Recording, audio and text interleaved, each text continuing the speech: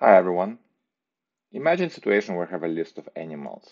I have 5 animals, and now I just want to find animals with either class pet or that have word cat in their text. So it's a complex query, and the way I'll do it is first I'll find all possible elements using cy.get command. I want to confirm that there are 5 of them. Now I'll start filtering, and I use the filter Cypress command, which maps on jQuery filter function. It can take a selector or it can take a callback function, and the callback function is really powerful. You get an index and you get the DOM element. Now you can write the complex predicate.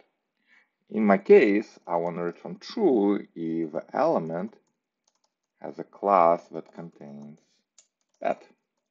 Right? But I just want just the pets. I also want to see if the element inner text includes the text cat.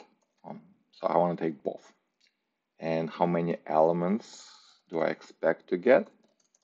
I believe 4.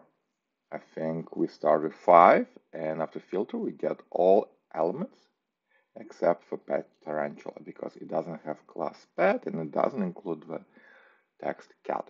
So use cyfilter for complex predicates.